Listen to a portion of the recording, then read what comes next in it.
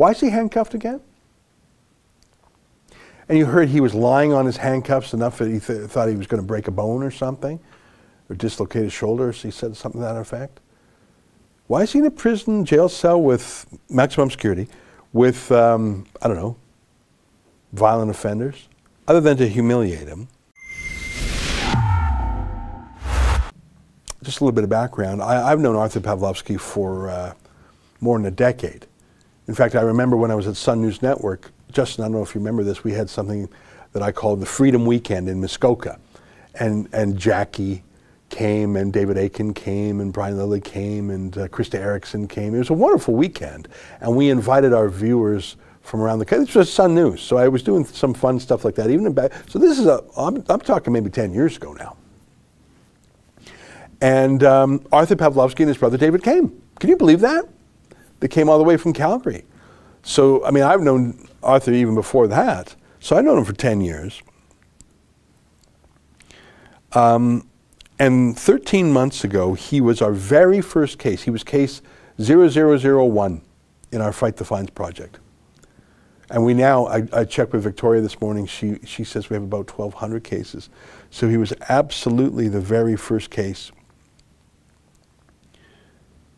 We had that case, the prosecutors dropped the case, then he got a bunch more tickets and we're defending him on those, and now he's arrested. So we've been defending Artur, Pastor Artur,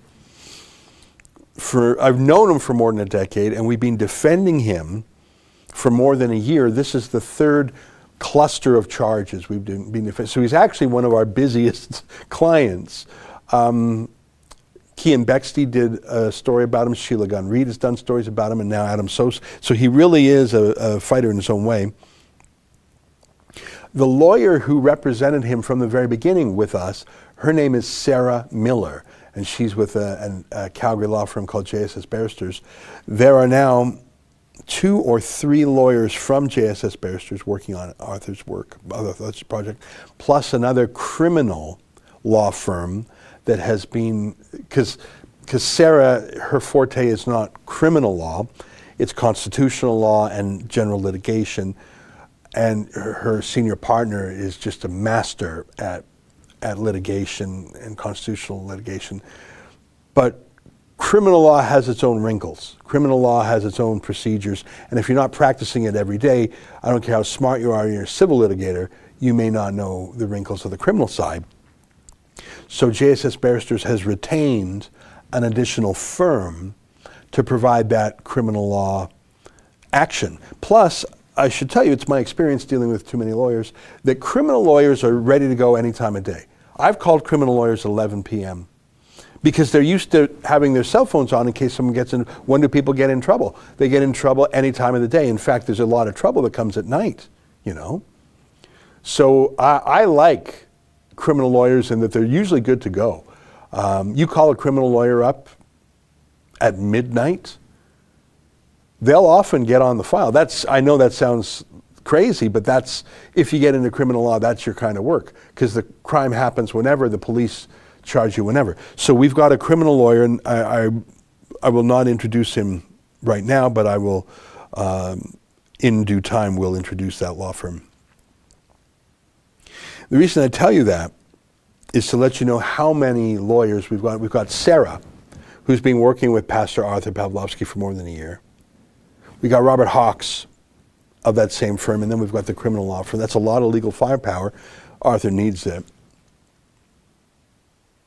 They were alerted to that takedown arrest quite quickly, not by the police, but by others. And they immediately went to work on the weekend. And that was like early afternoon, so this isn't like a midnight call, it's a daytime call. Okay, let's get on it. A day passed before the police allowed them to talk to the client. That is illegal, that is unconstitutional. Remember we went through the Constitution, the Charter of Rights about various rights when you're charged, right to a speedy trial, for example. It's a constitutional right that you be allowed a lawyer. And imagine holding him for a day without letting him talk to lawyers. And I spoke to Sarah, and I spoke to Hawks, and that firm was leaving messages all over town with cops, with the remand center, with let us talk to our client. And the cops knew that Pastor Artur was our client. Like I say, Sarah's been representing him for more than a year. Why were the cops not connecting the prisoner with the lawyers? What, they're too busy? Outrageous. But, incredibly, Adam Sos managed to get patched through. You know, he sort of explains it briefly in the video. He's patched through, and he does a 5-minute interview with Pastor Art from prison. Without any commentary, without further ado, take a listen to this 5-minute interview between Pastor Art in prison, the remand center, maximum security, and Adam Sos. Take a look. Hello, Artur. How are you doing?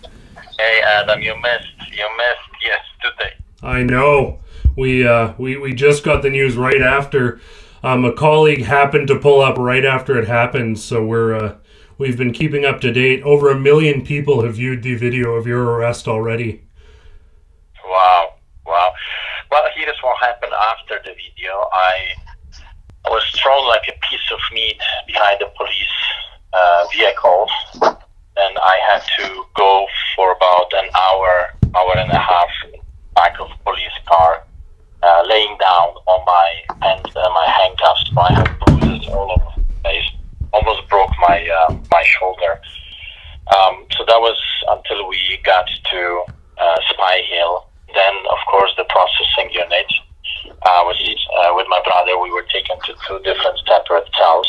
They're not allowing us to sleep. So 24 hours I can't sleep. The lights are so bright. It's absolutely crazy. Even though other inmates, for example, across from my cell, they turned the lights off and he could go to sleep. I don't have that same courtesy. We do not have blankets. We do not have pillows, nothing. We had to spend the whole day yesterday and the whole night and half a day right now on a cold concrete. So that's the situation here. I was never contacted by a lawyer. Yeah, it's shocking, the treatment. I'm being viewed here as a monkey in a circus. From time to time, police will come and just look through the window, like a trophy. But I'm in a good spirit. I'm not going to quit. It will not silence me. I'll keep doing what I'm doing, because if I don't have freedom, then I have nothing else. If we don't have freedom to worship our God, then what else do we have?